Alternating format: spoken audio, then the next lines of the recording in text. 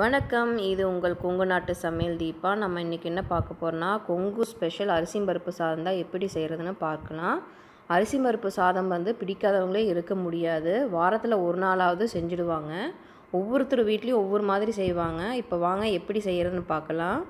அதுக்கு முன்னாடி என்னோடய சேனலை சப்ஸ்கிரைப் பண்ணிக்கங்க. பக்கத்தில் இருக்கிற பெல் ஐக்கானை கிளிக் பண்ணிங்கன்னா நான் போகிற வீடியோஸ்லாம் உங்களுக்கு நோட்டிஃபிகேஷனாக வந்து சேரும். அதுக்கு தேவையான இன்க்ரீடியன்ஸ்லாம் பார்த்துடலாம்.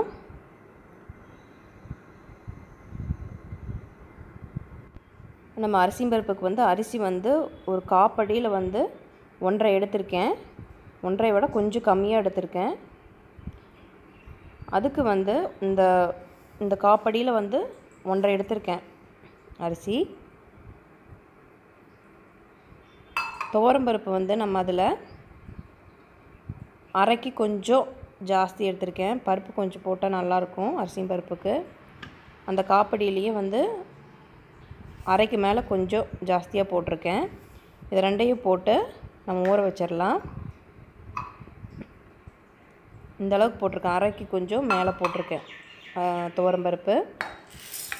ரெண்டையும் சேர்த்து நம்ம ஊற வச்சிடலாம். கொஞ்ச நேரம் ஒரு 15 மினிட்ஸ் ஊறினா போதும்.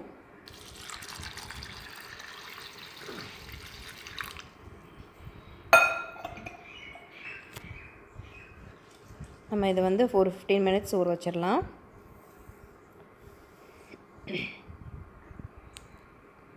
தாளிக்க தேவையான பொருட்கள் என்னென்னு பார்த்துடலாம்.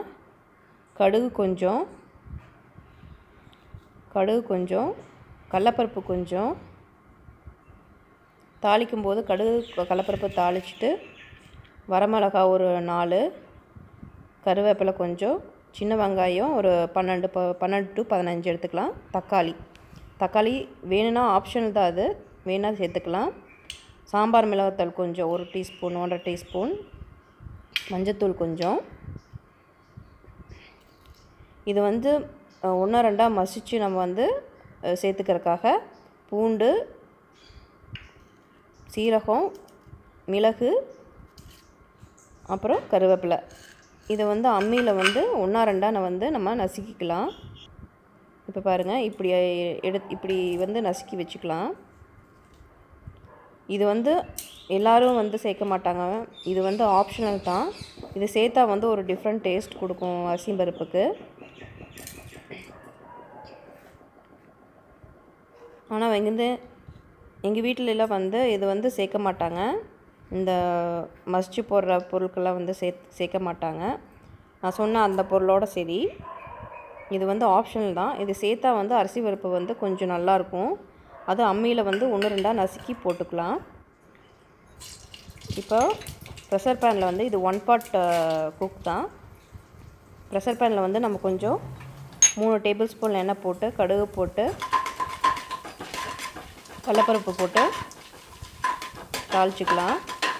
கடலப்பருப்பு கோல்டன் ப்ரௌன் ஆனோனையும் நம்ம தாளிக்க வேண்டிய பொருட்கள்லாம் தாளிச்சிடலாம். வெங்காயம், வரமிளகா, கருவேப்பிலை போட்டு தாளிச்சிக்கலாம்.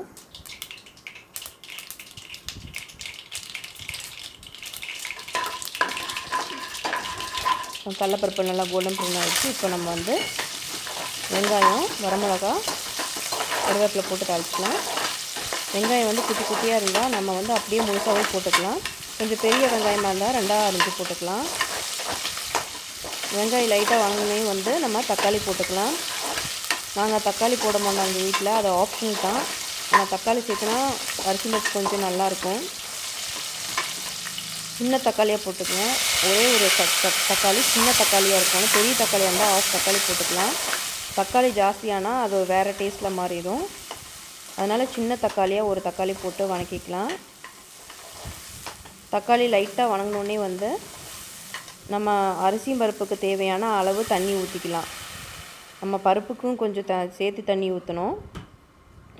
இப்போ பார்த்திங்கன்னா 2 டம்ளர் அரிசி ஆன மாதிரி ஆயிடுச்சு பருப்பு இருக்கிறதுனால. அதனால் அதுக்கு தகுந்த மாதிரி நீங்கள் எவ்வளோ அரிசிக்கு ஊற்றுவீங்களோ அதே மாதிரி பருப்புக்கு சேர்த்து ஊற்றிடுங்க. கூட மஞ்சத்தூள், சாம்பார் மிளகாத்தூள் சேர்த்துருங்க. உப்பும் சேர்த்துருங்க. அப்போ நம்ம மசிச்சு வச்ச பூண்டு, மிளகு, சீரகத்தை சேர்த்துக்குங்க உள்ள. இது நல்லா கொதி வரட்டும். நல்லா கொதி வந்தோடனே நம்ம அந்த அரிசி பருப்பு ஊற வச்சுருந்தது வந்து கழிஞ்சு எடுத்து வச்சுக்கலாம். இப்போ எடுத்து வச்சுட்டு இது நல்லா கொதி வந்தோடனே நம்ம வந்து இது கூட சேர்த்துக்கலாம்.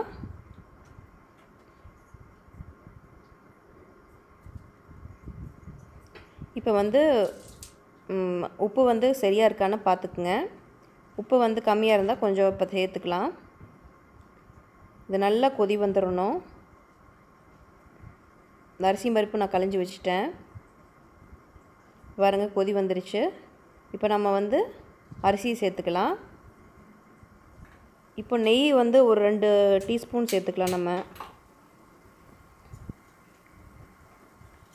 இப்போ கொதி வர்றப்ப வந்து நெய் வந்து 2 டீஸ்பூன் சேர்த்துனோம்னா அது வந்து நல்லாயிருக்கும், நல்லா சாஃப்டாக இருக்கும் ரைஸு.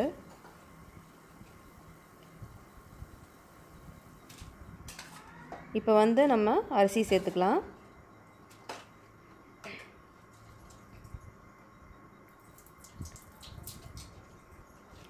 இந்த அரிசி பருப்பு வந்து உதிரியாக வரணும், அப்போ தான் நல்லாயிருக்கும். அதுக்கு தகுந்த மாதிரி நீங்கள் தண்ணி ஊற்றிக்கிங்க.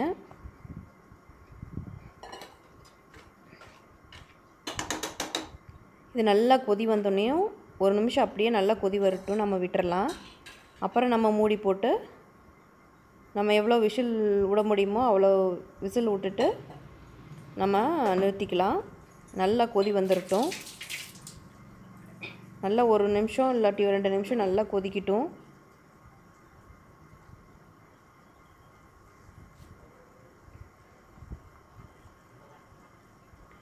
நம்ம 2 டீஸ்பூன் நெய் சேர்த்துறதுனால வந்து ரைஸ் வந்து நல்லா சாஃப்டாக இருக்கும்.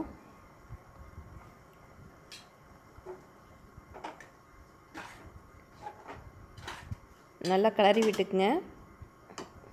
1 to 2 நிமிஷம் நல்லா இப்படியே கொதிக்கட்டும்.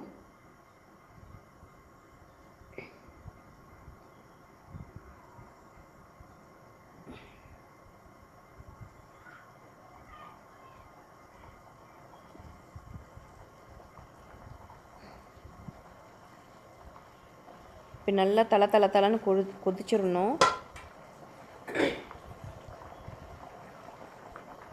நல்லா கொதிச்சோடனே வந்து நம்ம மூடி போட்டு விசில் போட்டுடலாம். நான் ஒரு 3 விசில் விட்டேன். விசில் வந்து அடங்கிருச்சு. நம்ம எடுத்து பார்க்கலாம் எப்படி இருக்குன்னு. இப்போ திறந்தோடனே வந்து அந்த அவ்வளோ ஸ்மெல்லு, சூப்பரான ஸ்மெல்லு பாருங்கள். உதிரியாக வந்துருச்சு. நம்ம நல்லா கலக்கி நம்ம ஹாட் பாக்ஸில் எடுத்து வச்சுக்கலாம். இது சூடாக சாப்பிட்டா நல்லாயிருக்கும். தேங்காய் சட்னி இல்லாட்டி வடகம், வீட்டில் செஞ்ச வடகம், இல்லாட்டி இஞ்சி ஊறுகாய் வச்சு சாப்பிட்டோம்னா சூப்பராக இருக்கும். இந்த அரிசி பருப்பு சாதத்துக்கு வந்து பச்சை மிளகா புளிக்குழம்பு வந்து நல்ல காம்பினேஷனாக இருக்கும். இந்த பச்சை மிளகா புளிக்குழம்பு எப்படி செய்கிறதுன்னு அடுத்த வீடியோவில் போடுறேன். இந்த மாதிரி நீங்கள் அரிசி பருப்பு செஞ்சு பாருங்கள். உங்கள் ஃபீட்பேக்கை கமெண்ட் பாக்ஸில் போடுங்க. நன்றி, வணக்கம்.